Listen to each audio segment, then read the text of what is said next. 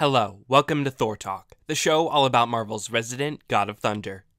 In Iron Man number 65, Thor arrives to stop a possessed Iron Man who is on a rampage. Thor says he is duty-bound to defeat him, even though Iron Man is his closest friend. The creature possessing Iron Man tries to convince Thor to stop attacking, saying they are comrades in arms. But this convinces Thor that he is an imposter. For the true Iron Man would speak of friendship, not arms.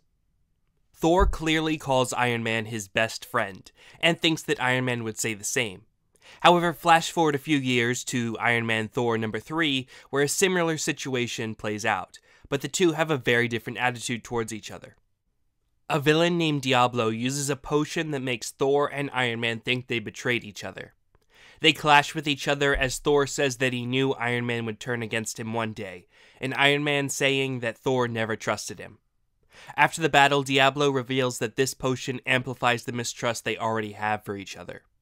So, what happened? How did Thor and Iron Man go from best friends to this? Is it just bad writing, or the result of decades of new plotlines and developments? We'll find out as we take a look at the rise and fall of Thor and Iron Man's friendship on Thor Talk. I am Thor the Thunderer, son of Odin, prince of Asgard, and this world is under my protection.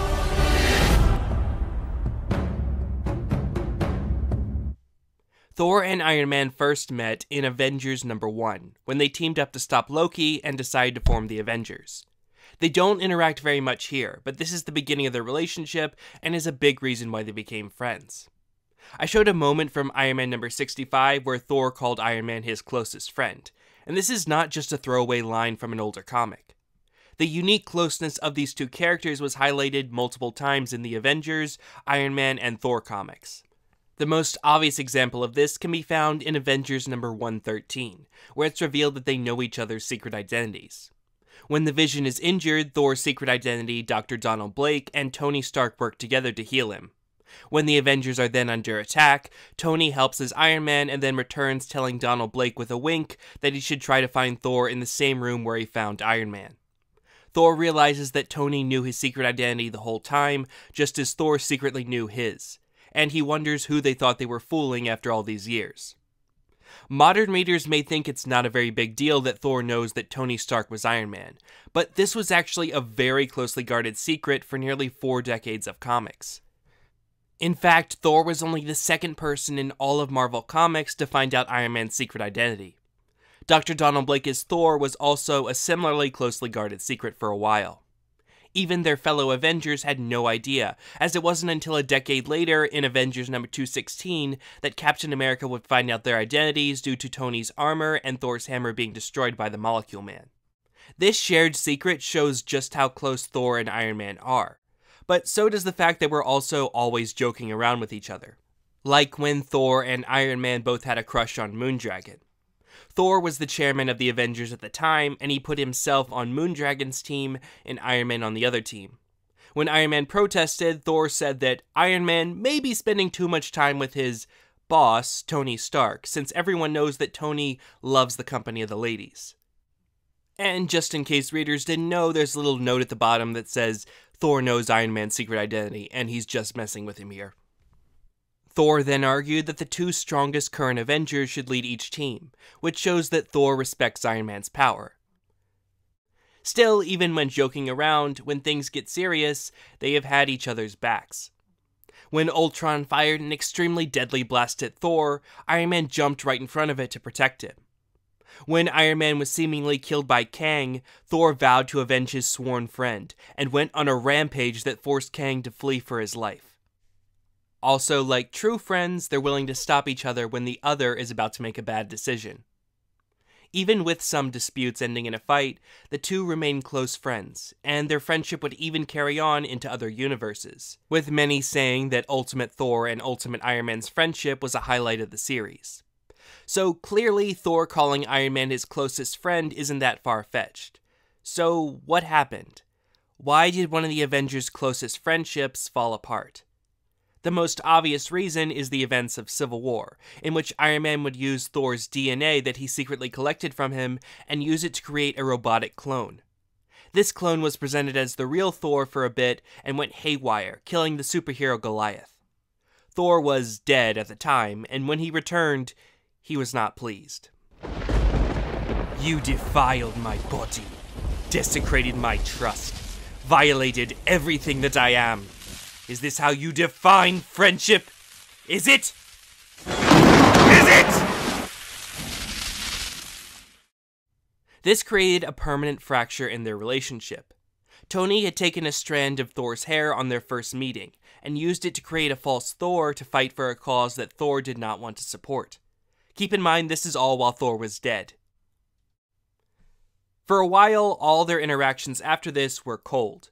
They didn't fight again, but Thor refused to acknowledge Iron Man as anything other than an enemy. However, their relationship did improve. This was in part due to Tony literally getting his brain rebooted because Marvel realized they made him way too much of a villain starting with Civil War.